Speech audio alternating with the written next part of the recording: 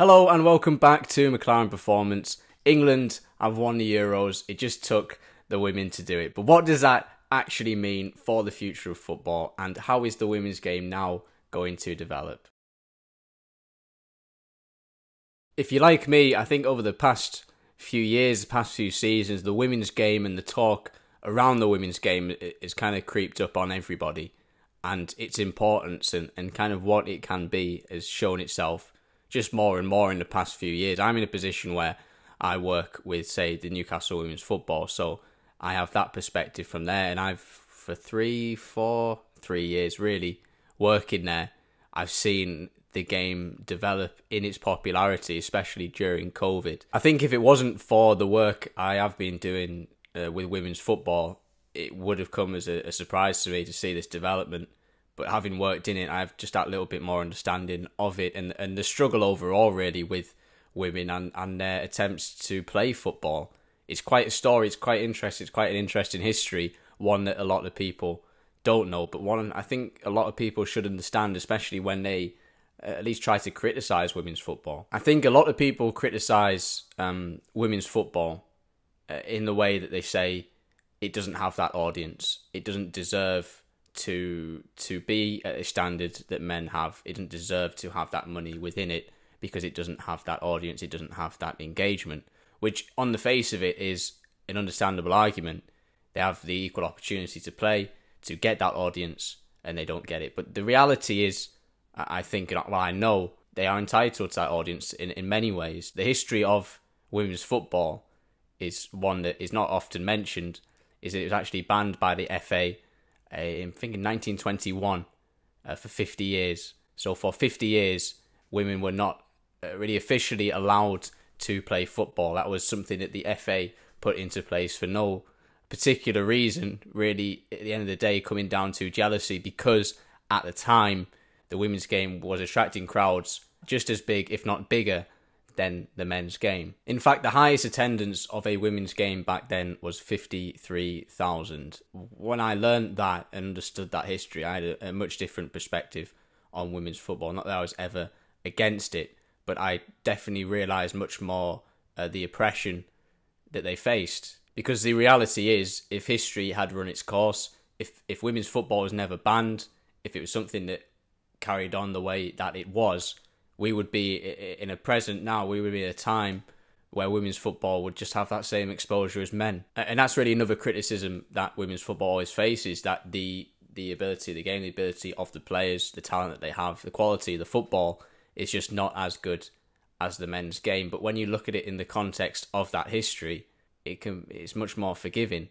If they would have allowed that time, if they weren't banned, if the progress was still the same, they would have the coaching set up, they would have the pathways that they deserve, and the ability of the players, the ability of young girls playing from 8 years old, say, being trained properly up until adulthood, they would be much better at playing football than what they are now. But right now, they just don't have that structure. There's no framework in place. There's no, say, a men's set up at a club like an academy where there's coaches for every age group. There's no setup like that, really, for women in football. And so you're going to see that difference in ability. I'm not saying that women will one day be just as good as men. I think there's always those differences, but there's still a possibility for women to develop much more, to provide really, really entertaining games of football, which they already are doing already, but they can be even better than that. So when I see, say, like a Simon Jordan criticise women's football for complaining for not having enough audience, because in his opinion they probably don't deserve it because of their ability to play, it's really a matter of chicken or the egg, which comes first.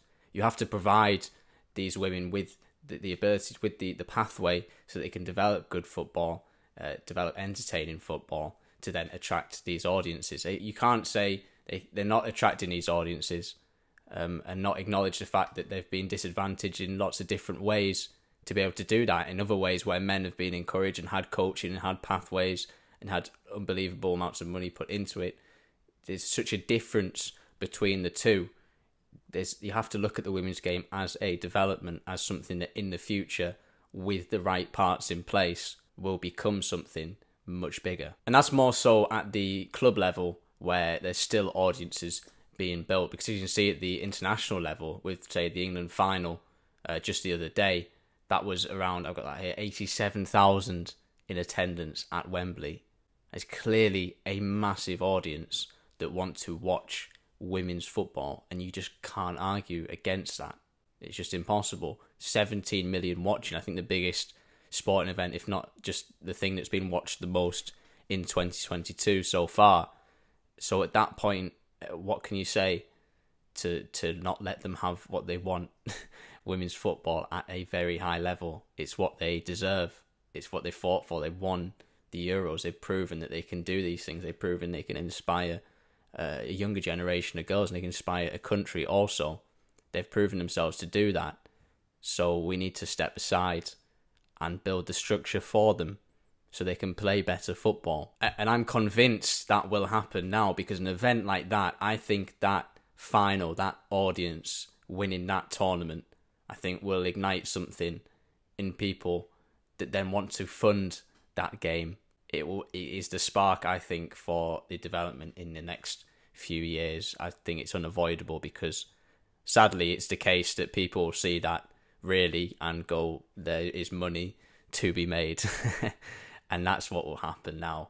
There is opportunity there, not just for women to be inspired and to create such an amazing thing in that, but for more business-minded people, there's money to be made in it, and that's definitely what they'll be seeing. What I see really is an opportunity for football to be done right. We often look at the men's game now, and I think there is a lot to criticise in lots of different areas, things I probably won't even go into now. But with the women's team, with the women's football in general, there's something much different going on. Just look, say when I was watching the final, look at the crowds, look at the people in the crowds, look at the behaviour of the people in the crowds, the type of people in the crowds, young girls being inspired, enjoying themselves, families coming together, watching football, no aggression, no violence.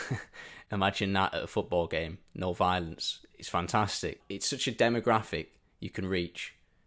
And it just, if you look at it kind of shrewdly in a business sense, why would you not put money into it?